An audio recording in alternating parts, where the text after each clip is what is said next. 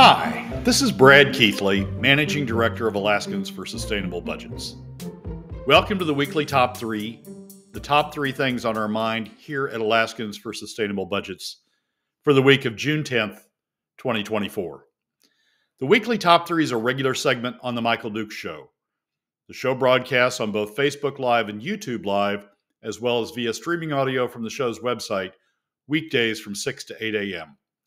I join Michael weekly in the first hour of Tuesday's show from 6:10 to 7 a.m. for a discussion between the two of us about our 3 issues.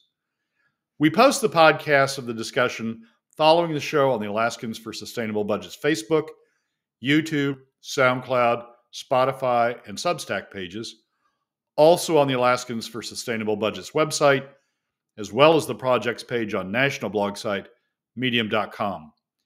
You can find past episodes of the weekly Top 3 also at the same locations. Keep in mind that in addition to these podcasts, during the week, you also can follow and participate in the discussion with us of these and other issues affecting Alaska's fiscal and economic condition by following us on the Alaskans for Sustainable Budgets Facebook page and through our posts on Twitter. This week, our top 3 issues are these. First, we discussed the growing calls for scrutiny of the Permanent Fund Board. Second, we explain how, rather than rationally discuss the actual facts about the Cook Inlet, the ADN editorial page, or as we sometimes call it, the Binkley family blog, seems to be hyperventilating.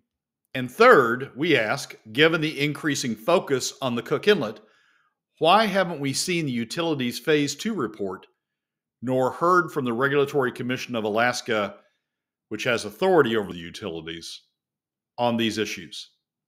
And now, let's join Michael.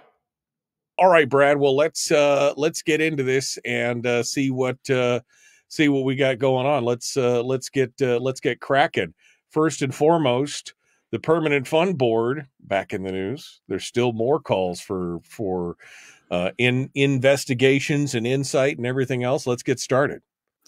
Well, Michael, we don't need to recount all of the chaos that the Permanent Fund Board has been going through. Everything from, focusing a portion of its assets on investments in state, which hasn't turned out to be a great thing, to the most recent, which is essentially giving the legislature the finger by saying, "I know you don't want us to keep the." We know you don't want us to keep the Anchorage office going. We know you line item appropriated only $100, but guess what? We're going to keep it going. We're going to shove money around, says Adam Crum, in order to keep it going. So, the chaos has been fairly clear. The response, though, is beginning to come in. The votes are beginning to come in. A few weeks ago, the beginning of May, the ADN had an editorial said permanent funds should divest from a bad investment bet. It was more focused on Ellie Rubenstein than anything else, but it's it really should speak to the entire board as being a bad investment bet, a bad structure to govern the state. We had the FT article, the Financial Times article that came after that talked about again the Ellie Rubenstein situation, and I think really hit the nail on the head of what the problem is when it talked about a 6-person financial layman board. We don't have a professional board. We've got a board made up of mostly financial laymen, and I think that's a big part of the problem. And as we've talked on the show, I think a restructuring. But this last week saw a couple of more, and I think we see a groundswell going on here. The Fairbanks News Miner editorial page ran an editorial under the headline "Concerning Questions About Permanent Fund Leadership. Recent events at the Alaska Permanent Fund are a cause for concern. Internal emails leaked to the media outlets show the motives of one of the trustees have been called into question by top managers of the fund. We feel that the issue requires more scrutiny than it's thus far received," and goes on essentially to call for an investigation of the Permanent Fund Board and what's going on there. And then the Ketchikan Daily News, which I follow to sort of get the feel of what's going on in the non-Juneau Southeast, has an editorial on June 5th that's headlined "Alaska Permanent Fund Needs Independent Inquiry." Alaska think dividend. This is the first couple of lines. Alaskans think dividends when the Alaska Permanent Fund is mentioned, but we should also be thinking investigation and be monitoring that review, and be monitoring that review is more than appropriate. So it's I think we're beginning to see the groundswell throughout the state of people who are concerned about the Permanent Fund Board and the chaos that it's causing, and I think that's something that the legislature needs to pay attention to. My column this coming Friday in the Alaska Landmine is going to be under the headline, "Is the Alaska Permanent Fund Board Costing Alaskans Money?" And over the weekend, I had a chance to really finalize some analyses I've been doing. And the sub headline is now going to read, "The answer seems to be yes." I've done a lot of digging into the performance measures that the Permanent Fund Board itself has outlined for its performance, to evaluate its performance. It uses 3 benchmark measures to look at its performance. A passive index benchmark, which is essentially how's the stock market, or how's a mix of investments doing overall. If we just plugged it into a computer and let it go, what would it say? Performance benchmark, people who are trying to actively manage their portfolio. How's the Permanent Fund Board? How's the Permanent Fund measuring up to that? And then something called the total fund return objective, which is very interesting. And frankly, I think I'm going to spend more time on that in future columns and future discussions here. But the total fund return objective is how they're doing against the measure of inflation plus 5%. We've set up the POMV draw at 5% of the permanent fund value, and in order for that not to be eating away at the permanent fund, at the earnings reserve and the corpus, the total permanent fund, in order for that not to be eating away, the permanent fund has to be returning at least 5% over inflation. And that's a really interesting measure that I think that the Permanent Fund Board has set up. The Permanent Fund Board has charts, or has reports, that show how it's been performing against these measures over 5 years, over 3 years, and over 1 year. And it emphasizes that you really shouldn't look at these things in 1 year bites. You should look at it over time. And so they've got the 3 year and the 5 year measures. And if you look at it over the 5 years and the 3 years, it's doing okay. It's generally underwater, interestingly enough. And this is what I'm going to dig into in future columns. But interestingly enough, it's generally underwater against the performance benchmark, the 5% plus, or 5% on top of inflation. And that, I think we're going to find out that's what's really going on with the earnings reserve, and that's what's really going on with the concerns about draining down the earnings reserve. But generally, they've been underwater-ish on on that particular objective, on the performance measure on the 5 and 3 years. But they've been above water. They performed better than the other 2 performance measures, the passive index and the performance index. They perform better than that on the 5 and 3 year measures. On the 1 year measure, though, which is where you can see what's going on currently, what the developments have been currently. On the 1 year measure, they've gone underwater on all 3. They're underwater. They're not performing as well against the performance measure, against what other active investors are doing. They've gone underwater on the passive measure, which is something they've been above water on throughout. They've gone underwater on the passive measure, and they've gone underwater on the CPI plus the inflation plus 5. And what that's indicating to me is we're okay on the 5 year because of the early years in that 5 year. We're still okay on the 3 year because, again, of the early years in those 3 years. But when you focus in on that 1 year number, which is really the period during which we're having this Permanent Fund Board chaos, when you focus in on that 1 year number, we're going underwater. And I think what that's telling me is we're going off track here with the permanent fund board, which, you know, says they're the ones responsible for all this. Yes, we have a staff that implements it, but we're the ones for setting the policy, setting the objectives, setting the measures. What that really tells me is the permanent fund board, who says they're responsible, is the one going off track here. So right. we've got the ADN now calling for an investigation. We got the Fairbanks News Miner, and we got the Ketchikan Daily News. I haven't seen it in the Juneau paper. I guess I sort of understand that it's a government town. Maybe they don't want to criticize the government too much. Right. Well, and we've seen this where the permanent fund was, I mean, stratospheric at one point, right? I mean, 3-4 years ago, it was up where, you know, 82, 83, 84 billion dollars. It was high cotton season. And yet, as the stock market has continued to grow back after the COVID fiasco, the permanent fund has not pulled even with them. And Donna in the chat room said, my investment advisor significantly outperforms the permanent fund right now. So this is really a more recent problem. And it is indicative of what you're talking about, right? Yeah. That the fund is not performing as it was. And this is prior to the departure of Angela Rodell and everything else. So is this really all this, is this infighting inside, removing the focus of what the permanent fund is supposed to be focused on? Yeah, I think there is evidence to draw that conclusion. I'm not one who really says, oh, the absolute value, 10 years ago was X and the absolute value now is Y, so it's doing well, or the absolute value yesterday was X and the absolute value today is Y, and so it's not doing well. I don't think that's the right measure. They set up the measures themselves with these benchmarks, and it's really, how are you performing against your peers, against the benchmarks? Are you at least keeping yourself even with your peers? Are you outperforming your peers? Or are you going underwater compared to your peers? They set up the benchmark sort of regardless of what the absolute value is. I mean, markets go up and down.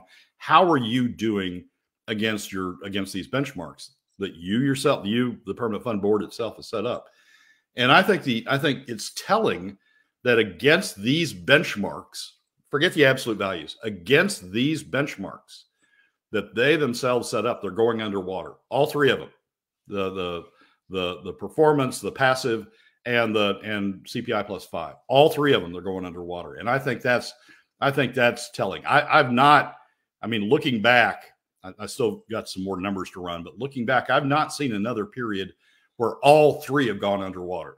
I've seen periods where one's gone underwater, two's gone underwater, but they've always been outperforming at least one of the benchmarks. And now all three, they're underwater against all three. And I think that's indicative that there should be concern. I mean, right. Separate and apart from this chaos, there should be concern. I mean, when you're underperforming your benchmarks, but the chaos is really, adding a highlight to it. Is the chaos what's causing the performance? Right.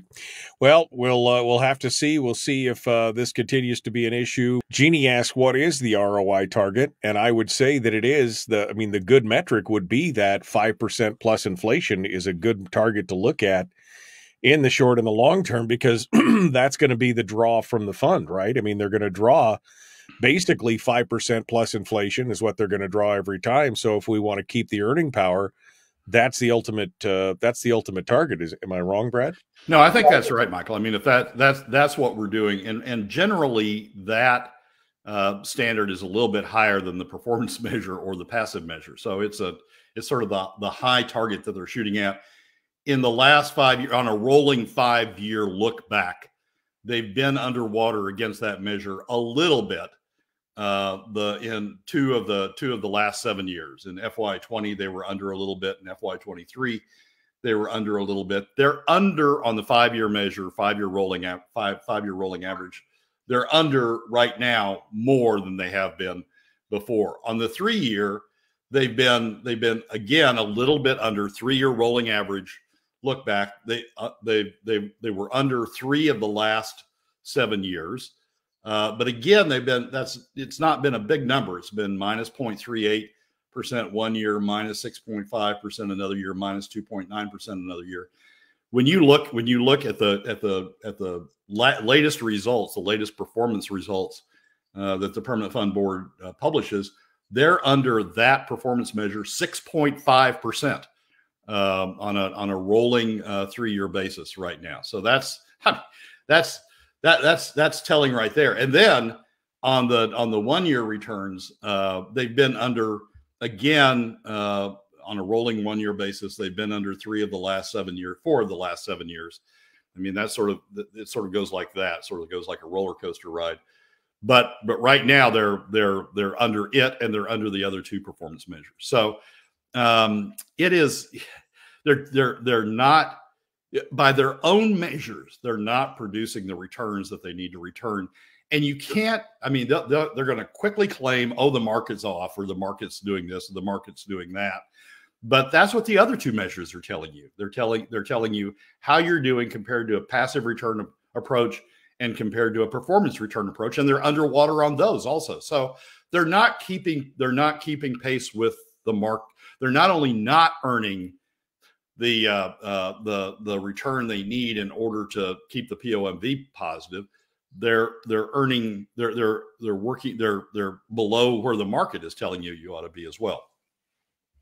Well, and I think, again, this has become glaringly obvious. I mean, I can't remember any time in my past of covering Alaska politics where the Permanent Fund Board has been so prevalent in the news, been brought up more than once every year or so over something. I mean, it's they are in the headlines all the time, and that's not necessarily a good thing at this point.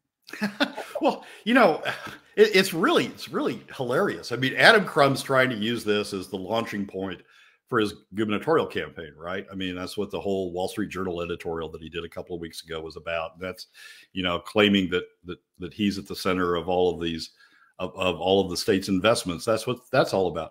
It's sort of humorous. I mean, he wants to be in the news. He wants to be using this as a springboard. But it's all going south on him, and it's all going south on Jason, and it's all going south on Ellie. I mean, it's just they're in the news, but for all the wrong reasons, and it's getting worse. So I think, again, to go back to a discussion we had last week, I think the Financial Times article hit the nail on the head. We have a board composed of 6 financial laymen that are trying to run, a critically important investment fund for the state, and that's where we've gone wrong. Yeah, I mean, I would agree with that. Maybe again, a full revamp of the board and whether or not laymen should be there for oversight. It'll be an interesting discussion to say the least. Brad Keithley, Alaskans for Sustainable Budgets, joins us. The weekly top 3 continues. We're on to number 2. I was hoping you'd cover this story, Brad. When I read it the other day, I was like, oh, man, never let a crisis go to waste. The ADN board is now hyperventilating over the South Central energy crisis. I mean, it's the whole thing. They are deep into it here. Give me your take on what the ADN board, the Binkley family blog, has decided to say about the Cook Inlet gas issue. Well, in a weekend op-ed, the ADM board ran an editorial that says alarm bells sounding for South Central Alaska's energy future. There's one thing to keep in mind as you read this, and that is that John Sims, who's the president of NSTAR, is the brother-in-law of the Binkleys. He's married to Kai Binkley Sims. And is the brother-in-law of the Binkleys. And then when you know that, and you read an article that appeared on the Alaska News Source, the KTUU website, a few weeks ago, or a couple of weeks ago, that says NSTAR president encourages special session to address natural gas shortfall. And then you look at that article, and you look at the ADN headline, and there's amazing similarities between the two. So I think we see John's relationship to the Binkley family, participation in the Binkley family, sort of bleeding through here into the editorial page. Here's the thing that really sort of, the reason I say they're hyperventilating. The whole thing is written as It's a crisis. We've got to address the crisis. We can't have imported LNG coming into the state. It costs too much, and we've got to stop it. And if it takes subsidies to do it, then we need to have subsidies, and we need to have a special. It just goes on and on and on. Then we need to have a special session to enact the subsidies to stop this horrific result. What they don't talk anything about, what they don't mention at all, are the facts.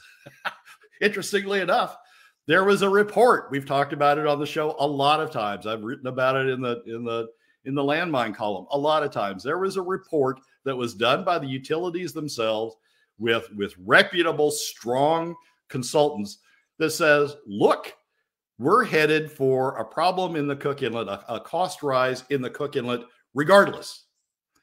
Yes, LNG is more expensive than where we are now, but the price it's going to take to incentivize additional Cook Inlet supplies is even higher than that.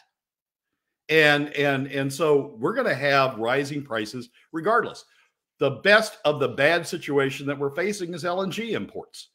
And the best of the LNG imports is to use the existing Kenai LNG facility that's owned by Marathon existing LNG facility down in the Cook Inlet. It was built for LNG exports, but Marathon's gotten the necessary permits to turn it into an import facility. It's already got a pier. It's already got some of the storage facilities that you would need with an LNG import facility. Yes, we are facing, I mean, what the consultant report said, yes, we are facing a crisis. And yes, we are facing higher prices regardless. And the best of that bad situation is LNG imports, and the best of that bad resolution is using the Kenai LNG facility. So the ADN, in the face of those facts, the ADN goes off on, oh, we can't have LNG, it's going to increase costs. Well, yes, it's going to increase costs, but what you're not saying is relying on existing Cook Inlet supplies and paying for those would be even higher costs. We have run on cheap gas out of the Cook Inlet for years, decades, generations. It's gone. It's going to cost more to get gas in. What's the best of the bad situation? What the analyst report said, what the utilities report said, was LNG imports. And then we've got LNG, Then we've got NSTAR, John Sims out there saying, well, if we're going to have LNG, we're going to have to build this $50 million pipeline down to Port McKenzie, and we're going to have to build a new LNG facility down to Port McKenzie. This is going to cost huge amounts. Wait a second. We've got an existing LNG facility that sits right next to an NSTAR pipeline that's going by it on the key. Why are we talking about building, $50 million worth of pipelines and a new LNG? What is going on here? And I think it's a scare tactic. I think Sims is engaged in a scare tactic.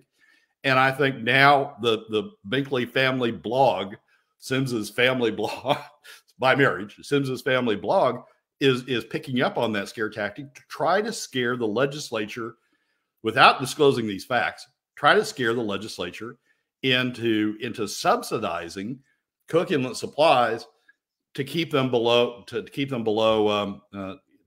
bring them on board and to bring them into the Cook Inlet, into the South Central energy mix.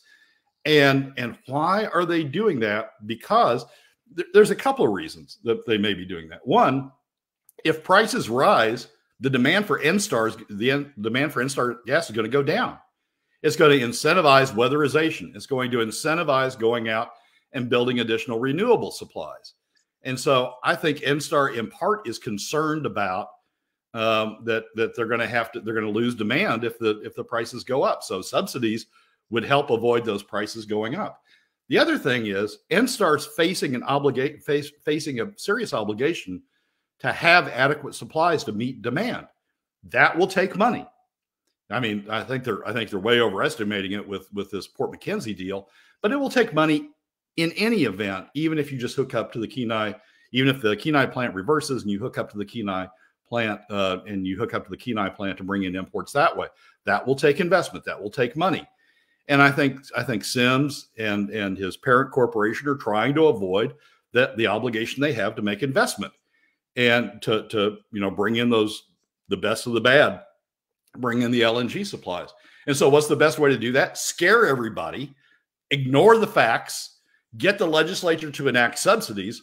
So A, I don't lose demand because I have subsidized supply costs, and B, I don't have to make investments because we've subsidized additional exploration out in the Cook Inlet, and I don't have to come up with the money to make these additional investments that I'm obligated to do under my certificate. And so there's a lot of, as I said, hyperventilation that's going on both in what Sims has explained, and now it's carrying over to the Binkley family blog to create this scare tactic to get the legislature to subsidize these solutions. Yeah, no, I mean, I found it interesting that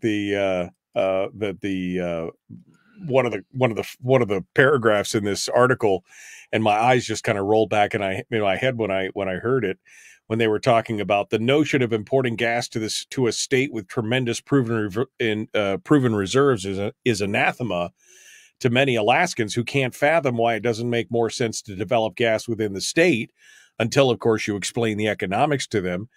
And then it goes on to say, this should be a scary prospect for Alaskans as imported gas will be by no means cheap, although it would be cheaper than developing the gas in the state.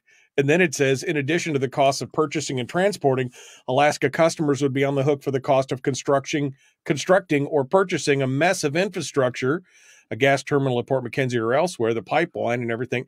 I mean, this is exactly it. They fail to mention that there's stuff that's nearly turnkey, and they go on to continue this. I mean, really, this lie or this misinformation that somehow imported gas won't be cheap. Well, it'll be cheaper than paying for the gas you got right now. And that's the whole point, right? And their own report. I mean, what's really bizarre about this is they pay for this report, they tout this report, they present this report to the Regulatory Commission of Alaska. It's a big deal. They present the report to the legislature. Okay, got it. You guys have certified this report. This is the report. These are the facts we need to go on. And now all of a sudden we're just ignoring it. Now all of a sudden, oh yeah, well I know what the facts are, but let's not mess with those. Let's just run a scare tactic to see if we can jolt the legislature into bailing us out of these things that we need to do. Yeah. And we'll hide the fact it's more expensive by subsidies. Now, Michael, who's going to pay for the subsidies? That's another thing the ADN article doesn't address. The ADN I think it would be you and me, Brad. I think we're going to pay for the subsidies. Middle and lower income Alaska families through additional PFD cuts. That's who's going to pay for the subsidies because we aren't going to get the revenue. So middle and lower income Alaska families are going to pay for these subsidies. Who's not going to pay? Right. For these additional costs. Look, Chris makes an interesting point in the chat room. He says, why does the paper need to scare the legislature? Sarah Vance was on the show just the other day telling us to pass a cheaper imported LNG, to pass an in-state to a subsidy because she thought it was better to use a more expensive Alaska gas. I don't think the legislature is the target of propaganda. Special interests need to be convinced and need to convince the people paying more that it's in their best interest. And he's not wrong. Sarah was on here and she said, well, no, she was talking about how we may need to do this royalty thing because that makes sense because we need to use Alaskan gas. We're emotionally tied to the fact that, Alaska is just flush with gas. But we're emotionally divorced or intellectually divorced from the fact that it's mostly stranded and we can't get to it. And the economics don't work out. My comment was, well, wait, if it's cheaper in the interim, in the short term, in the 5-year period, or the 10-year period to import the gas and then wait for other things to come up. But she said, this is Sarah, she and I agree on about 99% of the things. But then she said, well, they could just cut us off at any time. And I'm like, who's the they? They're capitalists. They want to sell their gas like anybody else. Why would they cut us off from natural gas at any time? Again, it sounds like the scare tactics are winning. And the largest LNG producer in the world is the United States. Who's cutting who off here? The largest LNG producer in the world is the United States through the Gulf Coast. Nobody's cutting anybody off here. I mean, it's a function of price, but nobody's cutting anybody off here. It is. I mean, Sarah Vance wants us to subsidize gas. Fine, Sarah. Who's paying for it? You say you're for a full PFD. You say we should reduce costs, and subsidies are costs. Tax credits are costs. You say that we should do those things, and yet when push comes to shove, now you're saying, oh, we ought to subsidize, without telling us, that if we're going to subsidize, we got to answer the question, who pays? And it's just, Alaska is a high-cost state, and we're beginning to see some of the reasons behind why Alaska is a high-cost state in this debate. It's sort of, well, we ought to do this regardless. Even though it's going to cost us more, we ought to do this regardless. Who's it going to cost more? Oh, it's going to cost middle and lower income Alaska families. Who are we having problems retaining in this state? Working middle and lower income Alaska families. They're the ones where the demographics are in decline. So you want to increase the tax on the portion of the population that we've already got a problem with. It's just, it's way over the top. And the failure of the ADN editorial to be honest and to talk about the numbers that are out there and talk about the options that are out there. There's not one mention of the existing Kenai LNG facility, right, in the entire op-ed. The failure of the ADN to be honest about these issues, well, it just tracks whatever John Sims said in the KTUU article. Well, and going hand in glove with this is this discussion about this new report, right? There was an initial report on gas and on gas in the Cook Inlet. And it was, kind of doom and gloom and said, this is bad. But we're working on a more detailed report on what it is. And yet we still haven't seen it. Now, Donna says something that I think is still true. She says, Alaska importing gas would be like Colombia importing coffee. It's a failure. Yes, I understand what you're saying. But again, from an economic standpoint, doesn't it make sense in the long or in the short term, even if you're looking at this? Because the importing of gas is the result of long-term failures, right? Of long-term planning. It's the result of years of not doing the right thing, and we're now reaping the benefit. It's not like the coffee plantation sitting right there and we're going to where we could roast our own coffee and we're going to import coffee. I mean, the coffee plant is 1,000 miles away on a North Slope in an Arctic grade and no way to ship the coffee to us.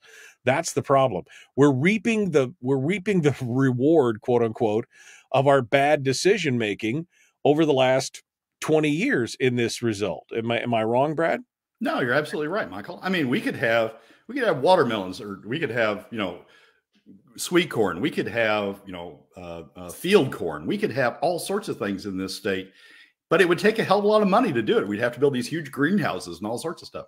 We could be self-sufficient in all of this stuff, but the economics don't support it. The economics say it's cheaper to import that particular product in order to sustain the society that we've got going in Alaska. Well, we've hit that point. Now, look, if John Sims wants to pay, if John Sims wants to use NSTAR to subsidize producers in the Cook Inlet, and he can get that by the Regulatory Commission of Alaska by paying more, which is what the report tells us, paying more to keep Alaska gas going. It's all about incentives. There is gas there. Just pay more to get it. If you want to pay more than it would cost to bring in LNG and you get that by the RCA, do it. But don't go to the legislature and cry about it and create all of this chaos and cry about it and say, oh, I need a subsidy. I need a subsidy in order to do this. I can't do this on my own. Oh, no, it'd be too expensive. Don't cry about it. Just go do it. If you want to pay John Hendricks more, if you want to pay what John Hendricks wants in order to produce gas out of his field, go do it.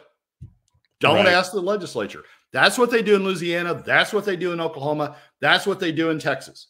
They don't run off to the legislature whenever energy costs get high. They pay for it. If they need the gas, they pay for it. Right. Well, John Sims, if you want the gas, go pay for it and ask the RCA to approve it. Oh, no, I can't do that. This is about emotion, Brad. And I've said it a time, I've been saying it all morning. I said it last week. This is about the emotional tie to, well, we're Alaska. We're loaded with gas. We want to use our own gas. Well, that's great, except for what's it take to get it to your market? And I'm going to modify what Chris has just said. Chris said on Twitch, imagine telling a low-income family in Mountain View, hey, your energy costs are 20% higher, but at least you're not a loser. I would say, hey, your energy costs are 20% higher, but at least you're burning Alaska gas, right? I mean, that's what they're going to say. They're 20% higher than what they would be. Overall, the costs are hidden, so you're not seeing them directly on your bill. But hey, at least you're burning Alaska gas, right? I mean, that's what people are saying. Look, if it makes sense to import the gas, and if you're so, I would love to see Alaska gas go to market. I would love to see us burn our own gas. But what is the ultimate cost? That's the question. And not just the rate cost. What is the hidden cost as far as if the government subsidizes it and everything else? Break that out. What's that going to be? You can't just hide the cost and say, look, it's cheaper. Well, no, somewhere, some way, somebody had to pay for that. And we're paying for it through PFD cuts. I mean, so here's if we want premium Alaska gas, if that's our objective, Sarah, if that's our objective, whoever wants to argue for that. If you want premium Alaska gas, fine, pay for it. Pay for the difference yourself. Don't try to shove the costs off on middle and lower income Alaska families. And some people say, well, using the subsidies and getting cheaper gas will benefit middle and lower income Alaska families. Yeah, well, it also benefits the top 20%. and so if we're going to do it, why shouldn't they pay for it? Why shouldn't they pay a proportionate share of the subsidies? Oh no, we can't do that. What we've got is a classic example of how Alaska has gotten into the situation it's gotten into, which is we get these special interests, the producers in the Cook Inlet or the utilities who say, I don't want to pay for it. How can I get somebody else to pay for it? Oh, well, let's scare everybody. Right, exactly. And say all these bad things are going to happen. It reminds me of the used car salesman who says, don't look at the total price of the car, just look at the monthly payment. Right. We've hidden everything else. I mean, the loan is 12 years at 15% or something, but your monthly payment is super low. So check that out. That's what I'm reminded of when I look at this. The costs are much greater, but it doesn't matter because the costs are hidden. And that's what we're looking at now. Brad Keithley, Alaskans for Sustainable Budgets, joins us. Brad, we're just talking about this Cook Inlet thing.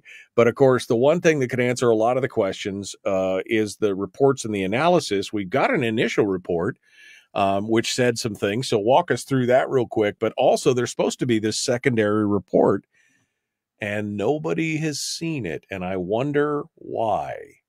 Well, we had a phase one analysis. I mean, the numbers and those are the numbers that I keep going back to because they're the numbers we've got. They're the numbers the utilities gave us. They're the numbers that they represented are the accurate numbers. They're the numbers that are supposed to tell us what the solution is.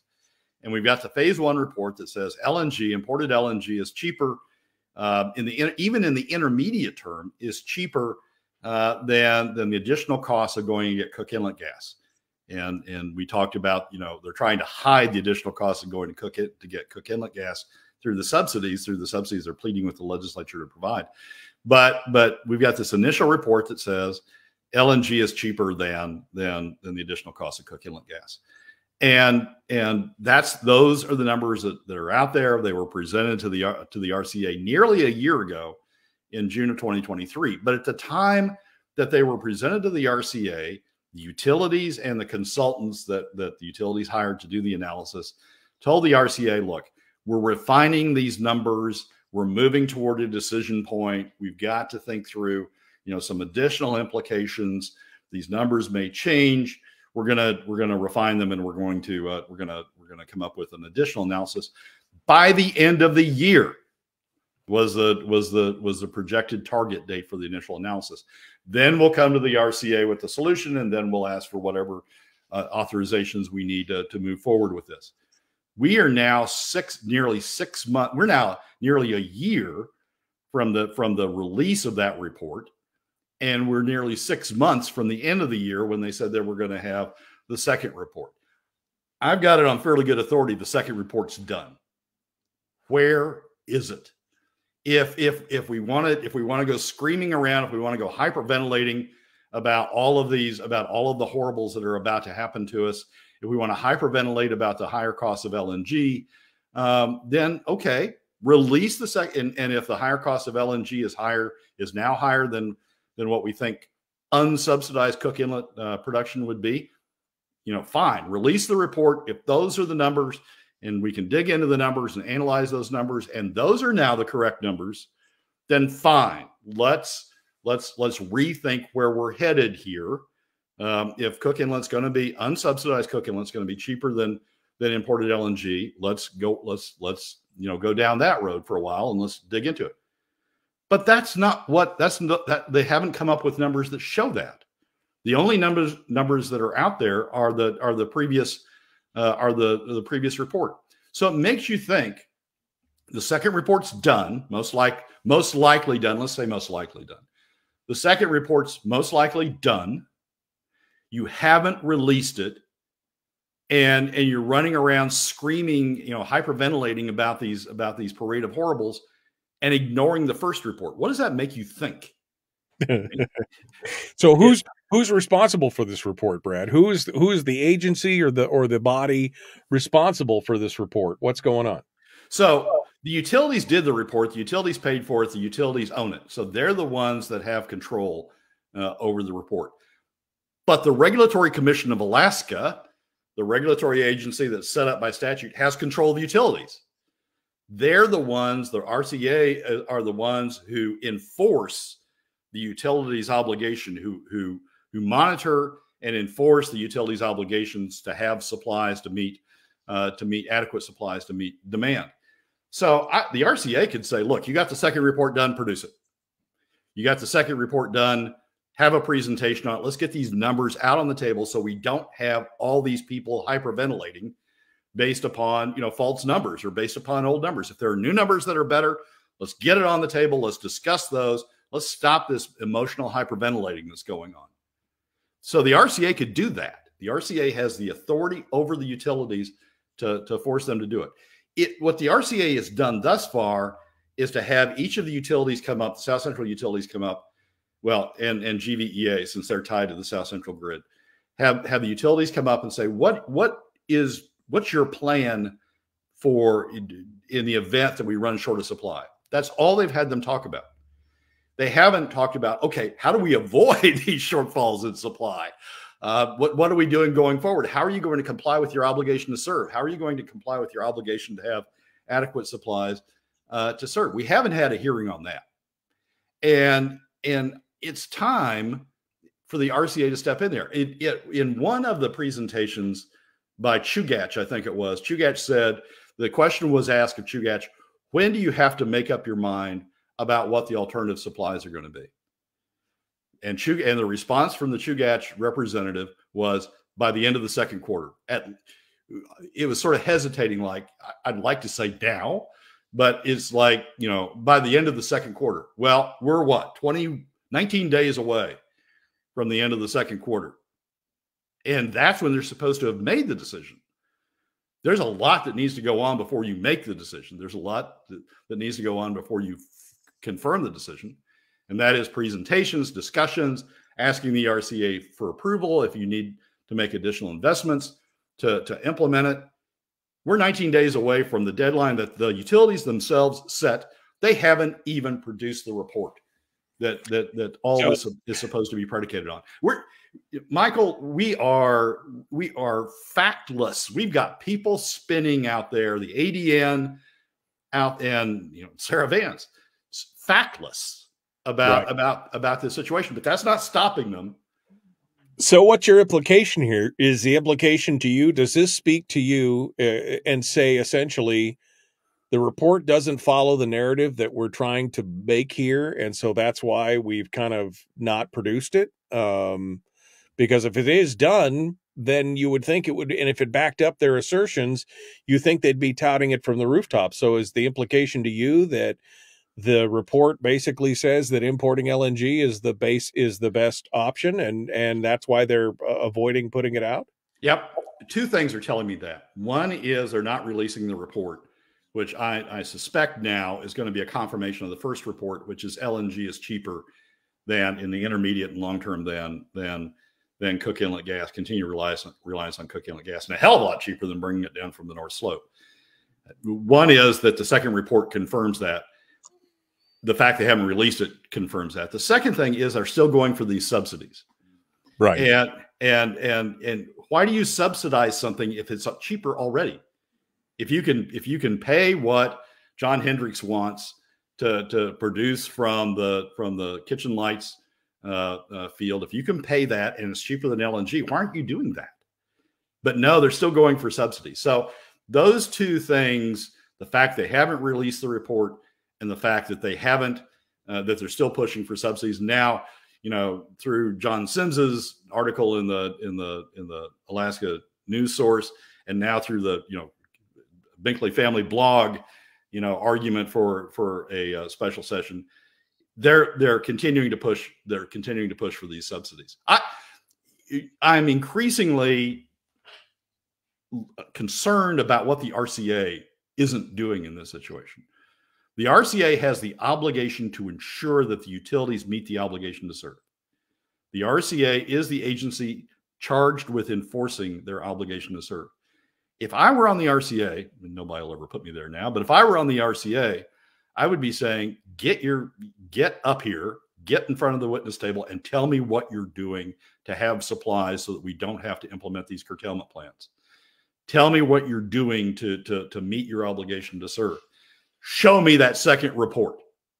Put the second report on the record so we all can be talking about facts. That's what I'd be doing if I was on the RCA. But the RCA is not doing that. And I think, we're sort of cluelessly wandering off into this situation where all we've got is fear mongering and hyperventilation that's driving the discussion. All right, Brad. Well, we're getting ready to wrap up here. The solution to you is the RCA must step in. Is there anything else we can do? We can keep talking about it, Michael, because I think, we got Sarah Vance, we got other legislators out there now saying, oh, we need these subsidies. I mean, we can continue talking about it because this is an economic decision that's going to affect all Alaskans in one way or another. Certainly is if we're going to subsidize them through PFD cuts. This is an economic decision that's going to affect all Alaskans. We need to continue talking about it until we get some facts, some more facts, some updated facts out there that we can use for the analysis. I mean, this whole thing, Brad, again, I keep coming back to it, but we are just so emotionally attached to, and you had the perfect example. We could grow sweet corn here. We could grow whatever. We used to grow a lot of this stuff right here in the state of Alaska. And now we import it. Why? Because in the short and the long term, it was cheaper to import than it would. Now it creates other problems. That is, food security, having it on hand, sustainability. There are other issues, but the long term is that if it's twice as much for food that it is already because we had to grow it in Alaska, that means that fewer people will live here because they can't afford it. This is exactly the same thing. Is it cheaper to bring it in the short, medium, long term? Yes. Would it be better if we could burn Alaska gas? Absolutely. But does it make economic sense? And everybody is so tied to it emotionally, it's like they can't get off that pedestal. Yeah. It's our discussions are about what makes economic sense. Our discussions are about what's in the state's best economic fiscal interests. I think that's even the lead in to the weekly top three, or one of the buffers you have about the weekly top three. That's what we're discussing here. And what makes the most economic sense for Alaska, according to last year's phase 1 report, is importing LNG. That makes more economic sense than either paying more for Cook Inlet supplies or subsidizing Cook Inlet supplies. It makes more economic sense. If that's not true, if the phase 2 report shows that's not true, then fine. Show us the phase 2 report, get the numbers out there so we can go on and talk about something else. But until you show us numbers that where Cook Inlet makes more economic sense, costs Alaskans less than imported LNG supplies. And maybe I'll stop talking about it as imported LNG because, again, the United States is the world's biggest supplier of LNG. It's just moving U.S. LNG, moving U.S. gas up to Alaska, lower 48 gas up to Alaska on ships. Right. Maybe I ought to stop using the word imported. That's what we would largely be doing. U.S. gas to Alaska on ships. Fat Ray says, and I'm going to disagree with this completely, tax credits aren't costs. They're simply the state stealing less money from an individual or organization. The problem is if the state has a budget, let's just put a number, say it's $1 billion. That's their budget. And they issue a $100 million tax credit to some organization or combination of organizations. To the state, they still have $1 billion budget. And they've got to figure out, okay, we've given these tax credits, unless they're oil tax credits where they actually pay them like they did before, right, under Walker. I mean, they still have $1 billion budget that they've got to justify. They've still got people to pay. They've still got programs they started and everything else. So they have to find that money somewhere else. So it is a cost. Because just because they did the tax credit doesn't mean they're like, oh, well, we'll live more within our means. We knew that last year we had $1 billion. We know that this year we're going to have $1 billion. Even though we issued the tax credits, now we got to find some other place to take that money. And that's from you, Fat Ray, and from me and from everybody else. It is a cost in the long run. It's a cost in the short run. I mean, it is a cost. That's what tax credits are. That's why I've been on this rant about Julie Cologne's child care tax credit. You're essentially subsidized. You're essentially saying, okay, Conoco, you don't have to pay as much money because Conoco is going to be a big user of it. Conoco, you don't have to pay as much money to the state as long as you divert that money and use it for child care credits. Well, you're exactly right, Michael. The budget isn't going down. Somebody's going to have to make up that difference that Conoco is now diverting it off to child care credits. And it's going to be through PFD cuts. That's the marginal source of revenue in this state. So it's going to be middle and lower income Alaska families that are essentially paying for the Conoco's childcare. To try to convince yourself that tax credits or tax subsidies aren't an expense is, I mean, you're blinding yourself to the reality, the economic reality. I mean, I understand what you're saying. Taxes are a cost to me, he says. Taxes are a cost to me and you. Yes, I agree. Taxes are a cost to me and you, but just because they issue a tax credit, that's them giving money to somebody else on your behalf. You're paying for that one way or the other. That's what's happening. Donna also says it's not emotional. It's a poor business plan. Can it be both? I mean, I'm just asking, Donna, can it be both? Because I agree with you. It's also a poor business plan. To me, it's emotional and it's a poor business plan. That's what's going on right there. I feel like that is an important point there. All right, Brad Keithley, Alaskans for Sustainable Budgets. The weekly top 3. I just had something crash here that I had to restart. Final thoughts, Brad, as we get ready to wrap up here. Well, Michael, we need to get more facts on the table. I mean, all of these reactions about, oh, we need Alaska gas. Well, we need to know seriously what the cost of Alaska gas is before we make that judgment. And we need to get the facts on the table. The RCA should have the utilities come up, explain what their plans are, and put the second report on the table so we can start looking at the numbers. All right. Brad Keithley, Alaskans for Sustainable Budgets.